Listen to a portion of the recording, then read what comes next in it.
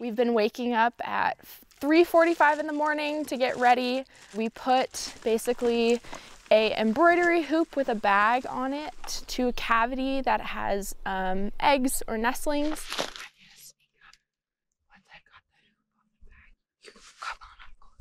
And then we hope by morning time, when the sun comes up, the bird will leave the cavity and get captured, and then we can put the tag on, color bands, measurements, all this stuff that is pretty unique for the woodpeckers. They haven't been captured very many times, so we're learning all this information from basic, how big are they here, to where do they go.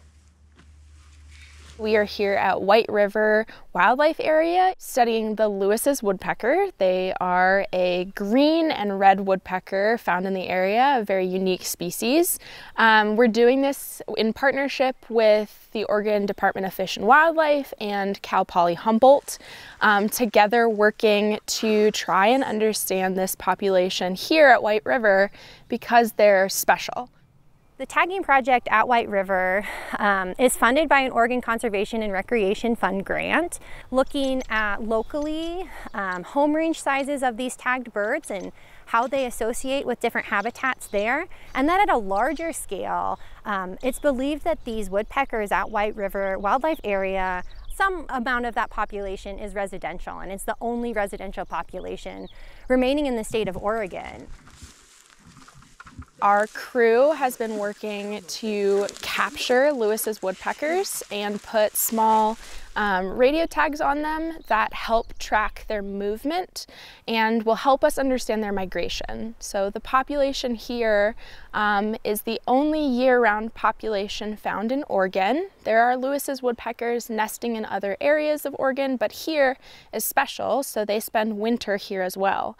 And so some migrate, they leave the area, some stay, and we want to understand what the drivers are to why they stay and why they go.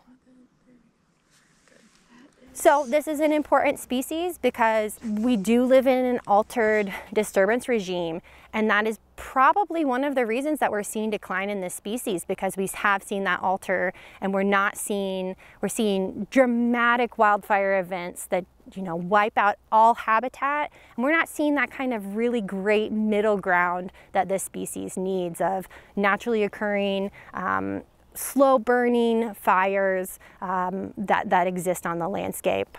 So Lewis's woodpeckers are commonly associated with naturally occurring wildfire burns. They use those because they're not your typical woodpecker.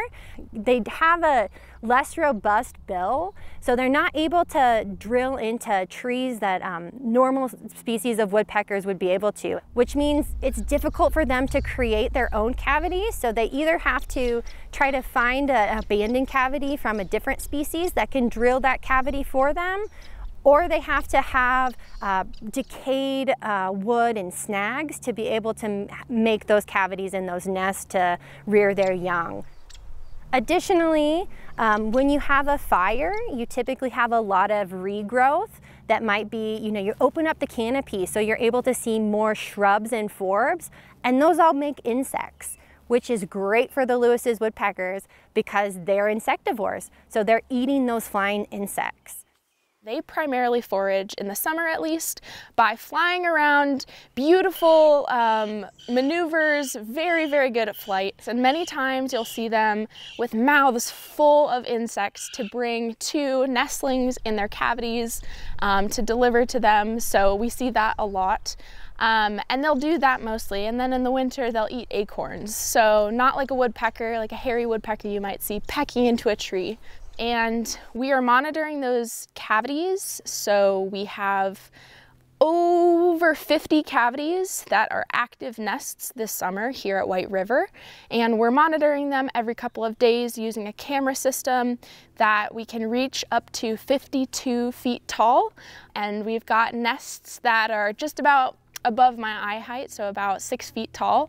So there's a variation, and we look in with the camera and we get to count how many nestlings they are, see them grow from basically little, what I call gummy bears that are pink, they can't hold their heads up, to big, bright-eyed fledglings that are about to fly, and we've even captured a few of them to try and figure out what their movement behavior is like. So by putting tags on birds, we can understand, we tagged these birds in the breeding season, and we can understand, okay, they're here in the breeding season. Is there a time where they leave for the winter? We can also look at their use of habitats during the summertime, and if that differs from the use of habitats during the wintertime. So this project is really wonderful to get at some of our key data gaps on this species so that we can manage it better across the state. So we can see they're flying really well. They were still kicking.